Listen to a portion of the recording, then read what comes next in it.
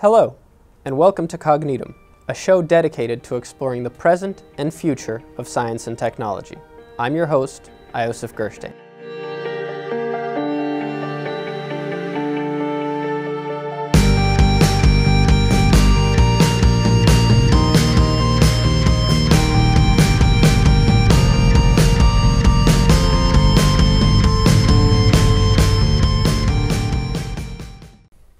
Our guest today is Dr. Thomas Seyfried, professor at Boston College and author of the groundbreaking book, Cancer as a Metabolic Disease.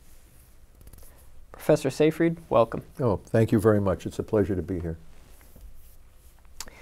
So, the application of your theory, what does it entail? Well, once you realize that the problem that we're dealing with, cancer, is a mitochondrial metabolic disease, the strategies now for management become very different than what is currently being done. So we realize that in order for these tumor cells to grow, as I mentioned in our papers, they need fermentable fuels. Without fermentation, they can't grow. The fermentable fuels provide energy, ATP. Without energy, nothing can grow, regardless of the genetic constitution of the cell. So cells need energy. The energy comes from either respiration, which is how we get most of our energy in our normal cells, we breathe, or they ferment like cancer cells. The issue, of course, is that fermentation energy is a very inefficient source.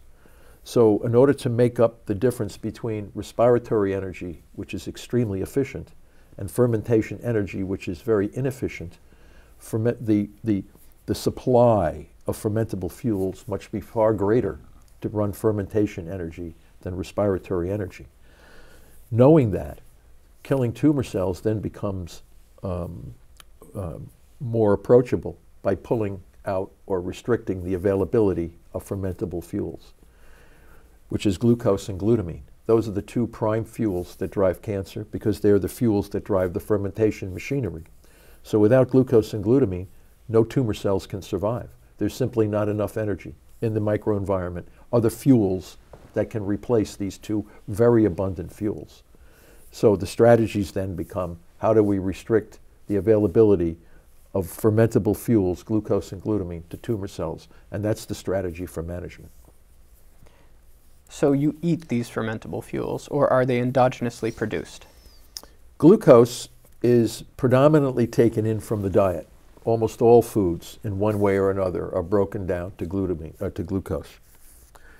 We can take foods that are full of glucose, or we can make glucose from amino acids. We can make glucose internally. The issue, of course, is that to make glucose from amino acids, you have to invest energy.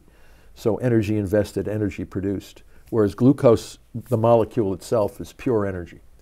And most of the foods that we eat contain glucose in one form or another. Glutamine cannot be managed by any dietary therapy or approach that we know of, mainly because glutamine can be made from glucose. So if I shut down glucose, I can restrict the availability, I can at least restrict a little bit of glutamine. But glutamine is in our muscles, it's in our bloodstream, it's the most abundant amino acid. Therefore, drugs must be used to restrict the availability of glutamine. So it's a combination of dietary restriction of glucose or personal discipline and drugs that work to restrict glutamine. And this is the cutting edge right now. The cutting edge is how we develop therapies that will restrict fermentable fuels. Metabolic therapy is basically a dietary intervention. Only part, because you need the drug. Diet alone cannot target glutamine. And as long as glutamine is still available, you run the risk of keeping some tumor cells alive that depend heavily on glutamine. And as I've mentioned, metastatic cells, most cells of our immune system use glutamine as a major fuel and metabolite. So we must target that with certain kinds of drugs once we restrict the availability of glucose. It has to be done simultaneously. Otherwise, you risk having cancer cells survive. If you target only glutamine and not glucose, you target glucose and not glutamine, you run the risk of saving some of these tumor cells. Metabolic therapy consists of what elements and how are they implemented? So metabolic therapy, we published a big paper on this. It was called the Press Pulse strategy to annihilate tumor cells or manage the disease. These concepts came from the field of paleobiology. Appears during epochs in the history of the Earth. There were massive extinctions of organisms on the planet. Those massive extinctions occurred only when two unlikely events happened simultaneously. A chronic stress on a population followed by a catastrophic event, like a meteor strike or a volcanic series of eruptions, together with a climatic stress, together what led to mass extermination of organisms. So we took that same concept from paleobiology and apply it to the cancer problem.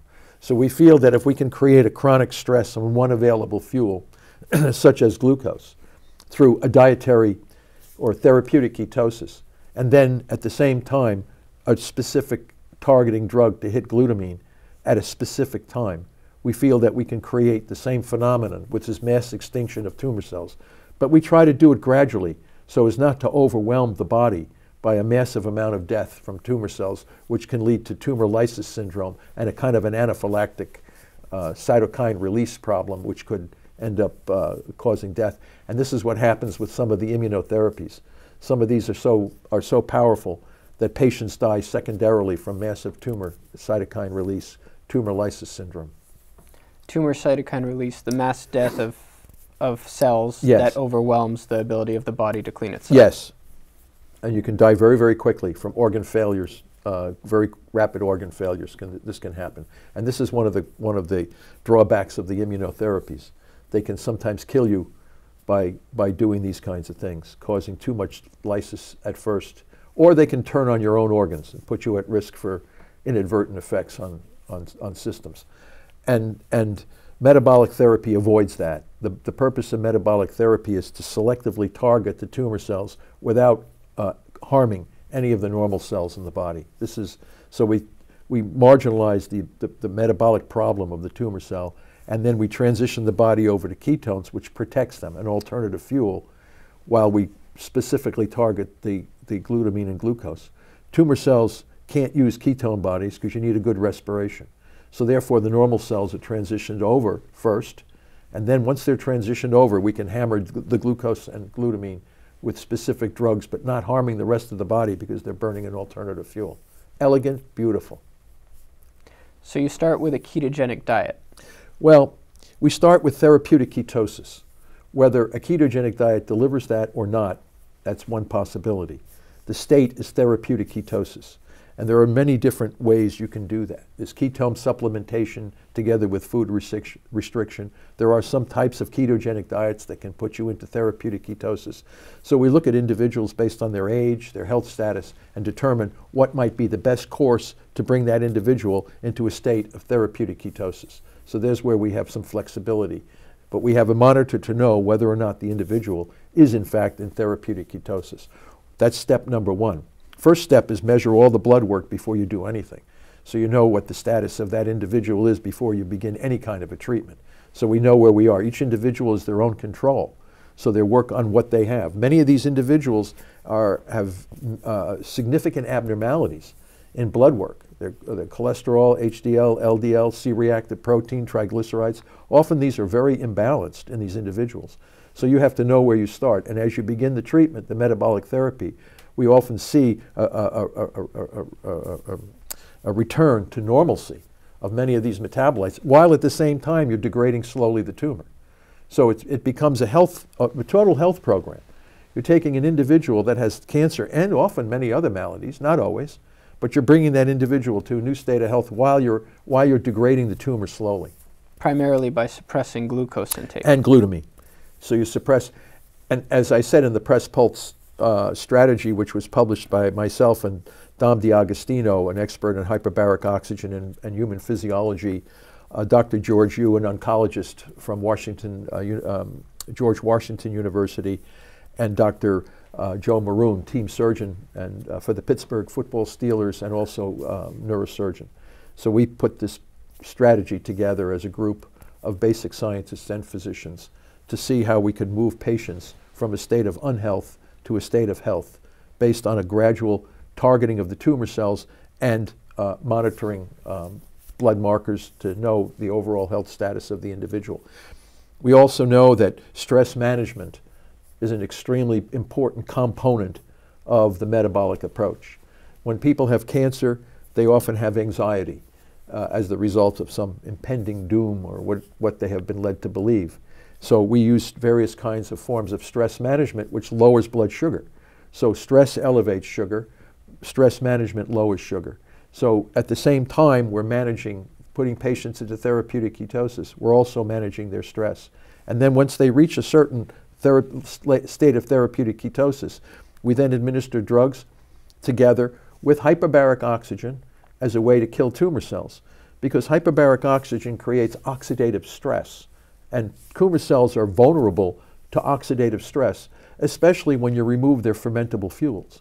As long as tumor cells have a large amount of glucose and glutamine, they actually protect themselves against oxidative stress. So this is why many cancer patients are resistant to chemo and resistant to radiation, because their tumor cells are fermenting so strongly that they're resistant to the very therapies. So if you remove the fermentation, they become extremely vulnerable to oxidative stress. It's our view that we think we can kill them just as effectively with hyperbaric oxygen as we can with radiation therapy. Because radiation and hyperbaric will create oxidative stress, killing tumor cells, but hyperbaric oxygen will do it without harm to the rest of the body. Mm-hmm. So there are adjunct therapies that are required with metabolic therapies in order to eradicate the cancer. It's called ketogenic metabolic therapy, is the term that Dr. Winter and others from Germany have labeled this strategy, ketogenic metabolic therapy, indicating that the patient is in a state of therapeutic ketosis, and at the same time we're gradually targeting the defective energy metabolism in the tumor cells. So it's a global strategy. It works on the whole body, not just the tumor. The tumors are eliminated gradually because the whole body is going through this dramatic physiological change in response to the changed availability of respiratory and fermentable fuels. And do you have case stories of patients who've gone through this? We're beginning to publish more and more of these kinds of individual case studies. Some are successful and some are not successful, just like the beginning of any therapy. But what we find is that most of the people who embark on a metabolic therapy, sometimes it's a hybrid between traditional standards of care together with metabolic therapy. We generally find that their quality of life is better and their overall survival is better. But we have not yet treated significant numbers of people using metabolic therapy alone. It's a very, very difficult, because we're still at a prototype stage. We're still working out the details. It doesn't make sense to bring in large numbers of people when you have the very individuals needed to implement this are untrained and unknowledgeable, and the patients themselves can be mystified or unfamiliar with what the strategy is. So we are in developing small numbers of people, individuals, a couple of people here, a couple of people there, working out the details on these individuals and seeing how they're responding and how well they do before we can say we have a protocol by which we can treat large numbers of people. We're not there yet because we're still working out the details. The concepts are all there. The knowledge base, the logic of why we're doing what we're doing, the science supporting what we're doing is all there. What we have to do is dosage, timing, and scheduling, and that's where we're working on these projects right now. And what is your view on the standard of care? Well, the standard of care has traditionally been aggressive surgery, followed by chemotherapy or radiation therapy, and now immunotherapy, which may not be completely considered part of the standard of care yet, but it's based on the gene theory of cancer. So, why radiation is designed to just provide a tremendous amount of oxidative stress to DNA replication, and then try to stop DNA replication because mutations are driving the cell cycle, which is erroneous. Energy is ultimately driving a cell. Without energy, no cell can survive. So we have very toxic chemicals that we give to people. These chemicals will either bind up the cytoskeleton or also prevent DNA replication. They're designed to stop DNA replication. Well, without energy, DNA can't replicate anyway. So that's what we do. So you have DNA replication, you have toxic chemicals, you have radiation, you have surgical mutilation. We try to remove as much of the tissue before we do anything. In some cases that's necessary, in other cases it's unnecessary. We like to shrink tumors down significantly with metabolic therapy and then do surgical resection, because now the tumor is shriveled, it's much less angiogenic, it's much less inflamed, and oftentimes you can debulk and remove the entirety without having to destroy large portions of normal tissue. So we don't consider, we consider surgery as an important component. It just has to be done in the right order rather than the way it's done today. We go in and we just immediately start surgery. A lot of these tumor cells can be led to spread throughout the body, making the situation worse. But if you can bring them all together and shrink them down, surgery can be far more effective. I don't think we should ever poison and irradiate anyone to make them healthy. This is an insane thing based on a failed understanding of what the disease is. Why are we doing this? You want to stop proliferating cells? You pull their energy out. You don't irradiate. Now, not to say that we shouldn't ever irradiate. I mean, it might be necessary in certain circumstances when it's a very difficult, but only after we would do metabolic therapy, and we would then bring this down to a very, it might be okay, but never for brain. I work in brain cancer. Humans with brain tumors should never be irradiated. You don't irradiate the human brain. Why should the brain never be irradiated when it because has it cancer? creates it causes massive inflammation that it frees up massive amounts of glucose and glutamine to the surviving tumor cells. So if you look at the survivability of brain cancer patients, the abysmal survival is due in large part to the fact of the treatments that have been given to these people. Radiation damages the structure of the neurons, freeing massive amounts of glutamate into the microenvironment, which is then taken up and thrown back at the tumor in the form of glutamine. So this is the driver of the disease, and you see why so few people survive. And some people who receive radiation alone, the survival is 0. So this is perfectly predictable based on the changes of the microenvironment as the result of the radiation therapy. So my view has been, and I have written, the human brain should rarely, if ever, be irradiated under any conditions. So people can argue with that, but at least for brain cancer, I would say the brain should never be irradiated. And low-grade tumors are made to become high-grade tumors by these kinds of procedures, called secondary glioblastoma, induced by the procedures used to manage the lower-grade tumor. So the whole strategy of what we do using standards of care is based on a false premise of what the nature of the disease is. And as I said to you before, there are thousands and many thousands of people who have survived standard of care, and they say, well, if it weren't for standard of care, I wouldn't be alive today. But these bodies have paid a tremendous price.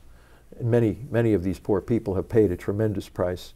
They have what we call survivors' ailments, which could be neuropsychiatric, hormonal imbalances, digestive imbalances, all these physiological imbalances for the fact that you have survived very toxic therapies to treat your disease.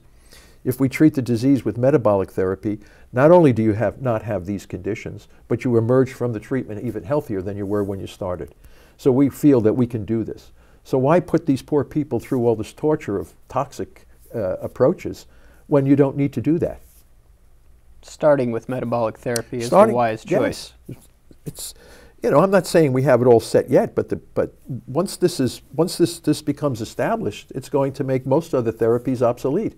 Most people don't want to be treated with they fear the treatments as much as they fear the disease. They don't want to their breasts removed, their colons removed, organs removed, and then being poisoned and irradiated. I mean, this is horrific torture to a lot of people. They suffer immensely from these kinds of therapies, which they feel that this is what they have to do to survive. This is wrong. This is based on a false understanding of what the disease is. If you know it's a metabolic disease, you don't have to be doing all this stuff. Why people walk around with a bald head? And I always say, if you see a person with a bald head, that person was treated by someone who fundamentally lacks knowledge on the biology of the disease. People shouldn't have to lose their hair when they're being treated for cancer. Well, because they're given toxic poisons that stop all proliferation. You want to stop the proliferation of the tumor cell, not your hair growth. So, but this is the way it is today, and unfortunately, many people have to suffer and die as the result of these treatments. I'm sure you have a lot of people who reach out to you who are recently diagnosed or who have a loved one diagnosed with cancer. What is your advice to them? Well, I always I'm not a physician, so I try to give them and get them in contact with people that understand what we're talking about. People, physicians, oncologists who have knowledge, who can help them use metabolic therapy, whether in combination with standard of care or whether it's metabolic therapy by itself. It depends on the availability of these people. Unfortunately, there's so few oncologists that are trained to even understand. They can understand. They've never been told about this. You know, this is the problem. So many of these poor patients, they hear our stuff, they look at our stuff. I want to do metabolic therapy. Well, I can't treat them. I know the concepts. I know the science. I know the outcomes. I know what can be done, but I personally cannot treat anyone. So they have to go to be seen by a professional in the field. And that professional should guide them through. And that's where we have this incredible lack. It's an absence of trained professionals that can implement metabolic therapy. You've been writing and speaking about this for quite some time. Why is it that we still have a lack of professionals who understand this? Well, I think you just have to look at the curriculum at the medical schools. I mean, if we're training people to treat cancer, we're not training them to understand cancer as a metabolic disease. When you go through the medical training program, the first thing you get is cancer is a genetic disease. Well, therefore, that justifies why we must continue to use the procedures that we're using. So you're not getting information to say cancer is a metabolic disease and not a genetic. It comes back to the origin of the disease. If the dogmatic view, which is an irrefutable truth, substantiated in all the major medical schools and in textbooks and in the National Cancer Institute, that it's a genetic disease, then irradiating people, poisoning people, and doing this kind of thing to stop proliferation of cells that are genetically programmed to be out of control, you get the situation you have. You don't have this new advance in understanding of the disease, which is going to have to come because the current standards are failing. As I said, we have 1,600 people a day in this country dying. It gets worse every year. It's getting worse all over the world. So people will wake up at some point and say, what we've been doing for as many years as we've been doing this isn't working for the majority of people. And even the survivors who may survive have put their bodies at significant risk for other ailments that will reduce their quality of life and their overall survival on the planet. Is there an element of psychological inertia that's preventing the adoption of these ideas? Well, I think some of it has to do, well, I think most physicians mean well. They're very interested in the well-being of their patients. I think they would like to know how to do this and implement this. On the other hand, you have an institution that has generated revenue, significant revenues, applying toxic chemicals and radiation to patients. So how are we going to bring metabolic therapy in, not to disrupt revenue generation for the hospitals and the physicians? So that has to be worked out by someone else.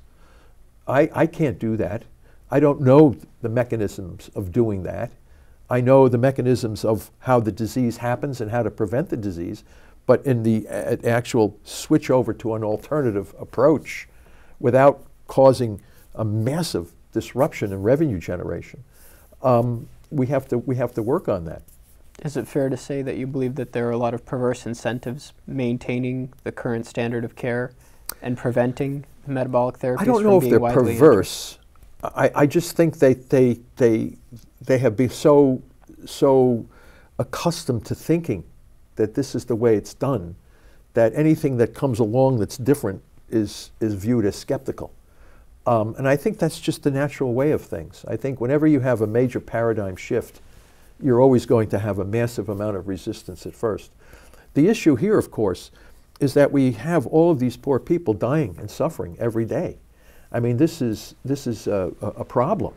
And the issue is, do we want to maintain death and suffering?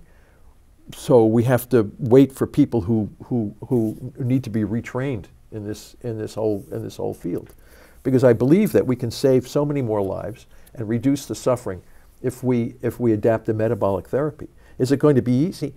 It's just dosage, timing, and scheduling. Many of these physicians are already trained to do a lot of this. They just are not applying it in light of what we know the nature of the disease is.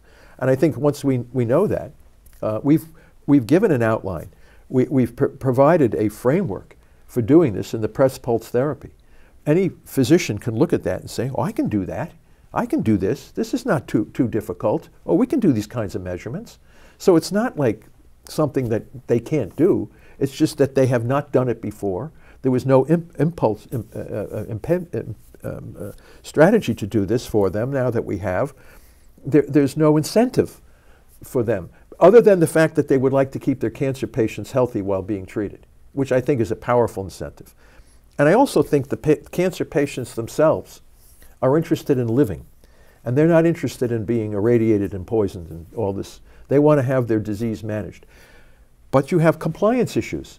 The metabolic therapy is not without some difficulty in compliance, but so is standard of care. A lot of people don't want to maintain compliance with toxic chemicals and immunotherapies. It's too stressful for them. So compliance is an issue with all kinds of approaches, including metabolic therapy. So you have to have knowledgeable people, patients, families, and physicians all must be knowledgeable about what's involved in this. I think once this comes and becomes more recognized, I think the compliance issue will gradually become managed better. They say an ounce of prevention is worth a pound of the cure. If you have recommendations for cancer prevention, what would they be? Well, I mean, as I said, the risk of cancer is very low if you keep your mitochondria healthy. So keeping your mitochondria healthy is the best way to prevent cancer. The problem, as I mentioned before, doing this in our modern society is oftentimes very, very difficult. I mean, water-only therapeutic fasting, which people will say, well, you got to be nuts to do that. Trying to keep your systemic inflammation down, lowering blood sugar and elevating ketones, a pristine fuel for maintaining mitochondria health. There's a lot of things that we can do. The problem is they're not easy to do. Most people enjoy, high carbohydrate foods.